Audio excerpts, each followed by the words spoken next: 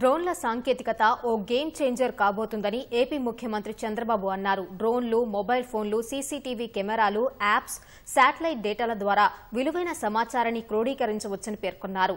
రాబోయే కాలంలో సమాచారమే విలువైన సంపదగా మారనుందని అమరావతి డ్రోన్ సమ్మిట్లో చంద్రబాబు వివరించారు.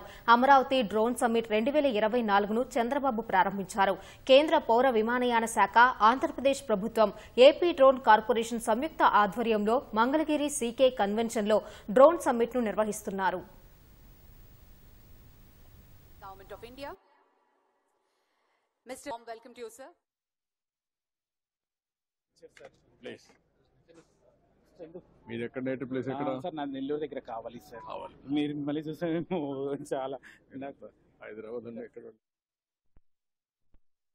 We are very happy to have this summit.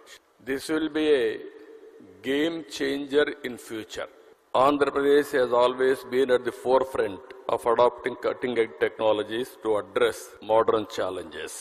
Today we have advanced drones, CCTV cameras, mobile phones, apps, satellite data, wearables, multiple other IoT devices.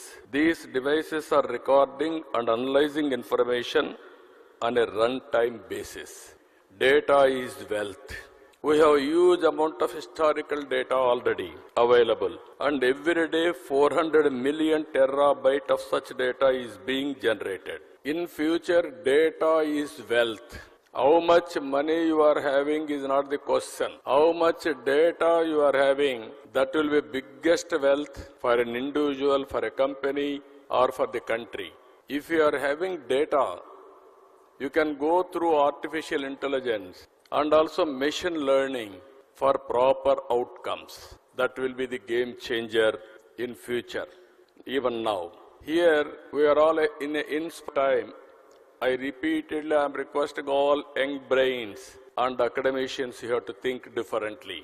One is in cloud, data is available. Through Uberization, artificial intelligence, you can use it by getting proper knowledge.